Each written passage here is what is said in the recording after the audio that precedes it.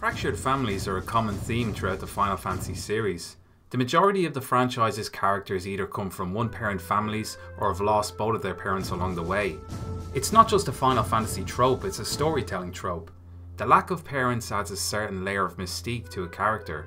It creates empathy for that individual, puts more of a focus on them, and makes them stronger, as they've usually had to fight a lot harder through their life to get to where they are. A character who has lived through grief can conjure up a strength that is rarely displayed by characters who come from happy, stable homes. We could discuss fractured families from the perspective of any of the games, but perhaps the theme weighs heaviest in Final Fantasy VIII, a story which is centred first around a battle school effectively run by children from broken homes, and then later, the orphanage from which they came.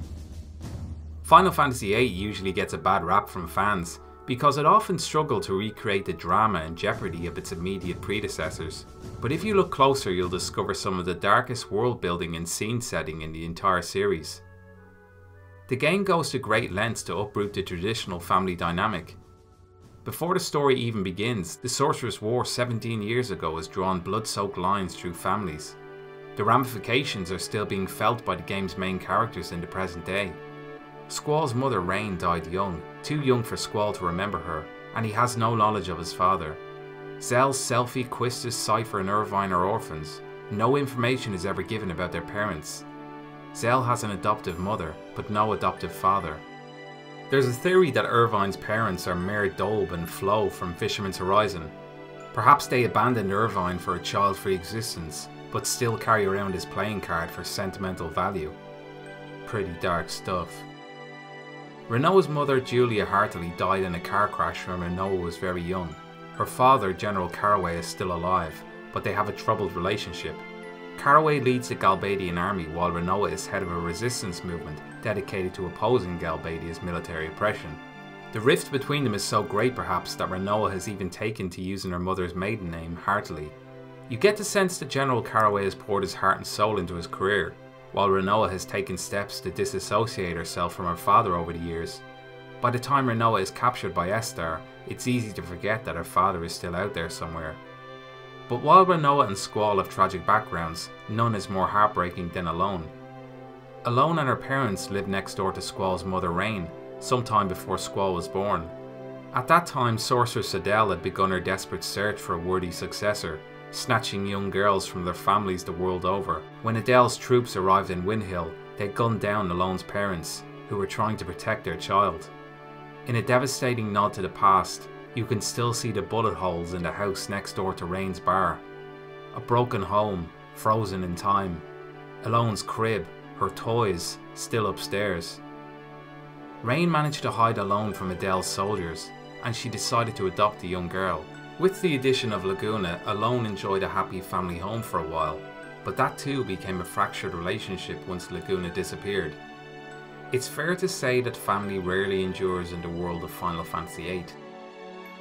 Perhaps the most important union in the game is Headmaster Cid and Edea, or Matron, the ultimate foster parents. Matron was a mother figure, the saviour for almost all of the main characters, but that sacred role is warped when she is possessed by Ultimecia. The characters retrospectively learn that Edea, the enemy they were trying to assassinate, was once Matron, their mother figure. But even after Edea is cleansed of Ultimecia's grip, a large question mark still remains over her, tainting the mother role. The possession of Edea also created a divide between she and Cid for a period of time, with Cid even orchestrating the assassination attempt on his malevolent wife. Cid, as headmaster of Balamb Garden, acts as a surrogate father to its students. He, along with Dr. Kadawaki, are the only adult figures shown on screen in Garden. Later, Cid even relinquishes control of Garden to Squall, retreating and effectively transferring power from his damaged generation to the new, hopeful generation. It's also not lost on me that Cid's sudden abandonment of Garden is akin to a father running away from the established family, though his intentions were pure in this case, in a way echoing Laguna's own abandonment of Rain. Above all else, the story is built on the lines that Squall and Laguna walk. Many years ago, Laguna fell in love with Rain. They married and had a child, whom Laguna never met. He had already left Windhill to rescue Alone from the clutches of Sorceress Adele. When Squall first sees Laguna in his dream, he is irritated. referencing the awkwardness many children feel for their own parents. Although Laguna is heroic, Squall sees only his flaws. Squall can barely watch Laguna struggle to chat with Julia, ignoring his own frailties in the social skills department, or perhaps being forced to acknowledge them. We often hate the thing that resembles us the most. While an official reconciliation scene between the pair would have been nice, perhaps having Laguna grab Squall in a hug or handshake would be a stretch for these characters. Or perhaps a heart-to-heart conversation would undermine the theme of fractured relationships within the game. If such a scene were to exist, Squall would no doubt have questions. Why did you leave? Why didn't you come find me? Being abandoned is like being left in a dark void. Although Squall was trapped in darkness after his battle with Ultimecia, he had really been caught in a void almost his entire life, afraid to accept helping hands for fear he would lose them too, just to be left alone again. We can only assume that Laguna didn't have to endure the kind of upbringing Squall did. Laguna is a more social creature. He has an inquisitive mind, interested in people and places, in forging loyal companions along the way. People gravitate towards him. He inspires a revolution against Adele and even gets elected president of a foreign land. Perhaps a Squall with a more traditional upbringing would be more like his father, but with his mother's sensibilities to level him out. Over the course of the story, Headmaster Cid forces Squall into leadership positions, Cid seeing the innate abilities locked within the teenager, which of course only serves to frustrate Squall, who doesn't see himself that way at all. In his mind, he is still that frightened orphan child calling out, a remnant of a broken home.